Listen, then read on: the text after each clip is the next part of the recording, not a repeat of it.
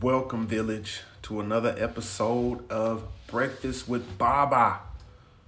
I hope y'all had some great nourishment this morning. No, you do not see a plate in front of me as usual, but I will let you know.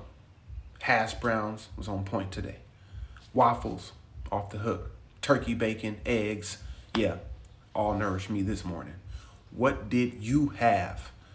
Put that down in the comments below, whether you're watching this live or whether you watch this later. Let us know what you nourished yourself with this morning, because this is Breakfast with Baba. We want to make sure you break your fast correctly.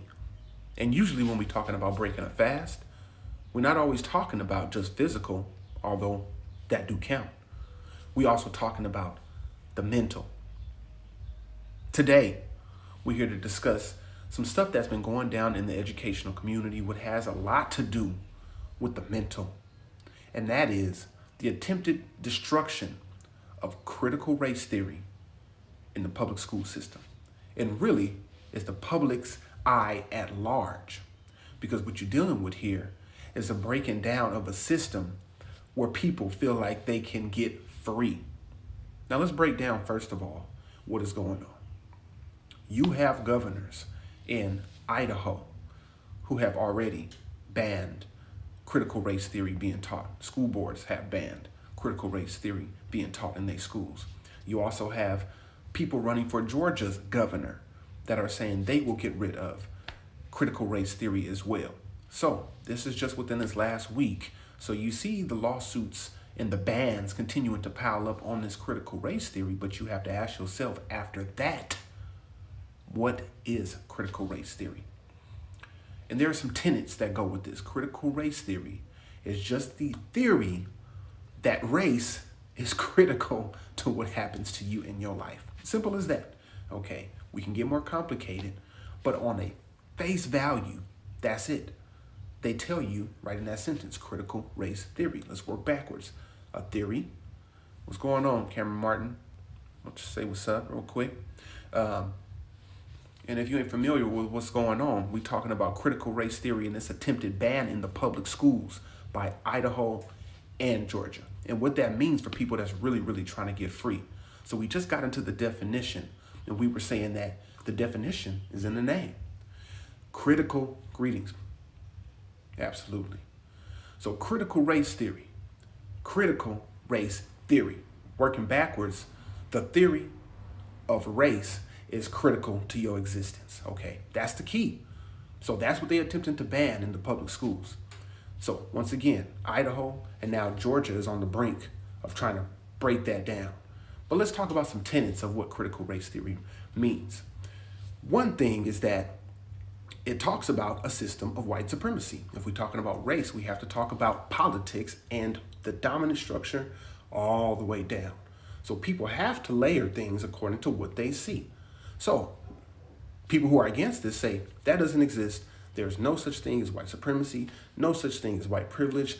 Those things do not exist. Everybody is up to their own self to pull themselves up out their bootstraps.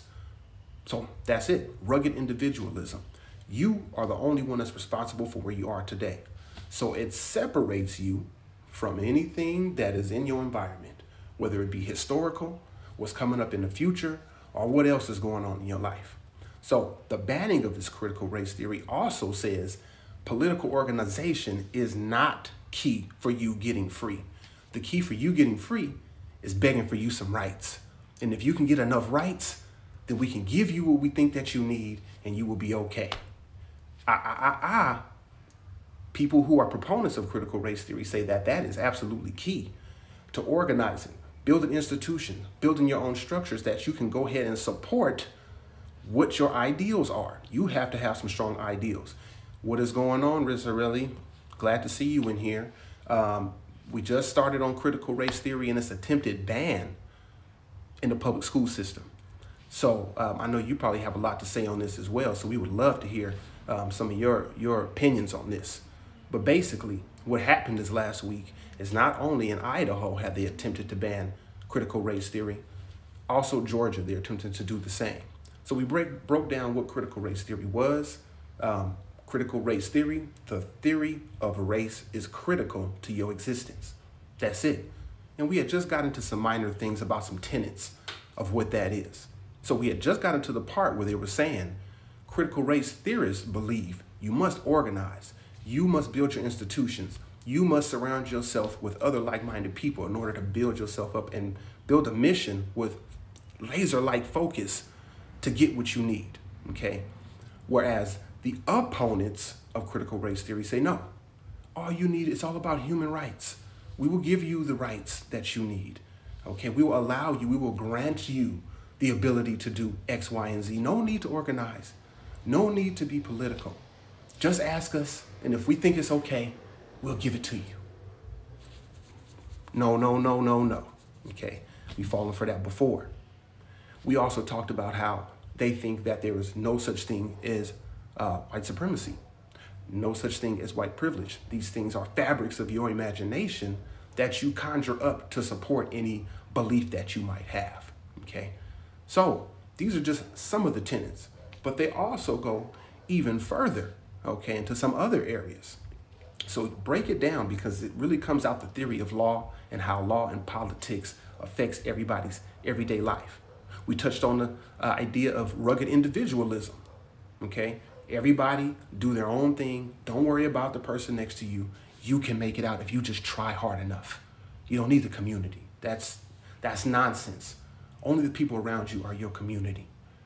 And if that is the case, then there will not be certain people at the bottom and certain people at the top, okay? So they want you to ignore all of that, and they do not want that being taught in the school system, okay? And a lot of people even misunderstand what it is to begin with. People are being interviewed on this because it seems to be such a hot button topic right now that they seem to kind of stumble on themselves and just ask directly what it is. So you can see there's more of an agenda than it is actual information that's being dealt with, okay? People are attempting to push that type of thinking out and usher in a new form of thinking. Basically, they're trying to open your brain up, take it out, wash it real quick, okay? Rinse it out, put that mug back in, put the lid back on and let you go on about your way, okay? Turn you into an automaton. So we just want the family and the village to understand what the attempt is in a nice, digestible way. So we didn't want to go too long and too deep into it, but we did want to break it down for anybody who was interested, because if you are sending your children to a public school and they are attempting to ban it, what can happen is, what is it called? Patriotic education is all they're going to get. So no matter what the country has done, it will always be viewed in a positive light. And only what they say goes, which is very, very close to a totalitarian state where you can't say anything against the power structure. You can't teach anything against the power structure. Or I shouldn't say even against, just not in support of. And you got a problem. So continue to organize, continue to nation build, continue to build institutions that support the ideals, the spiritual and the physical for you and yours, and you will not have any problem. People are attempting to ban those ideals like China. Thank you. And if you see what is going on, you see a lot of Chinese-like social structures being implemented over here in the United States, such as the social credit score, such as the cashless society, such as the things that we just talked about, banning anything, re-education camps, which are probably coming to them. As a matter of fact, this is just one step removed from a re-education camp. You know, they basically put Muslims in those re-education camps. I think they're called Uyghurs out in China. And those people who believe in Islam are re-educated basically until they can just no longer say anything against the government. And then they are released and they can go back into the world. So this is just changing the curriculum as a start to just changing the school. And here you go. So that was some breakfast to digest. We usually keep these about 10 minutes, but if you want some longer form information, we definitely do have a YouTube channel that you can check out where we talk about these issues in a little more depth. Or you can listen to us on Sister Beverly D's show out of Detroit, which we do every once in a while. Just look up Sister Beverly D Spirit Radio and you will see all that come up. What is going on, Ajo Wakila? Just wanted to say what's up. We are wrapping up, and it was a fantastic discussion. We talked about critical race theory and its attempted ban by the government, what that means for you, what that means for nation building, and what that means for education. So I have a Jedi Temple, Jedi info. Oh, really? Okay, we would love to hear. DM us, Mr. Martin, 1537. We would love to hear that because, as you can see, we are the Jet Institute of Learning, Jedi Learning. And just a couple of days ago, we had May the 4th be with you. But we know it goes way, way deeper than that. So hit us up. Hit us up. We definitely like to do some collabs and link up with you. So once again, it's been a fantastic breakfast discussion. We hope you got your nourishment for the day. You can go out and use this info in your everyday life. You also had something good to eat to nourish your body, and now you got something good to nourish your spirit.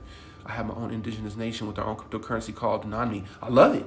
Okay, we'll do. I love that. We just talked about cryptocurrencies, NFTs, and the possibility of using those to build your own ecosystem.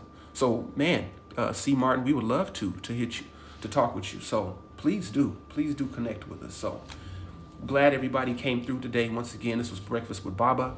I am Baba Kintu, Clinical Director of the Jet Institute of Learning, and we look forward to seeing y'all in the future.